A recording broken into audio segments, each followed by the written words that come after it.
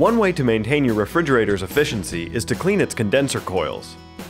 The tools you'll need for this project include a Phillips head screwdriver, a coil brush, a vacuum with brush attachment, and general cleaning supplies. Refrigerator coils can be under the front of a refrigerator, on the back of a refrigerator, and even behind a panel on the back. Consult your owner's manual to determine your appliance's coil location. For this video, the refrigerator's coils are behind a panel on the back of the unit. The first step is to pull the appliance away from the wall. Be careful to not scratch your floor. Now is a great time to clean the area under the fridge. Too much dust can cause less airflow to the coils, which can also reduce your unit's efficiency. Before working on your coils, you will need to unplug the refrigerator.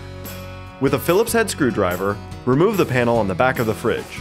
Using your vacuum's extension, gently clean the coil's surfaces.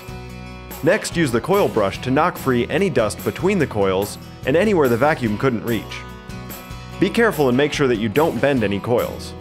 Then vacuum the remaining dust. Before replacing the panel, clean off any dust. Reattach the panel with the screws. Now it's time to plug your fridge back in and slide it back into place. If you have an ice maker, be careful not to kink the water line. If you have any questions about this process, please call the Elite Group Home Inspection Service at 800-494-8998.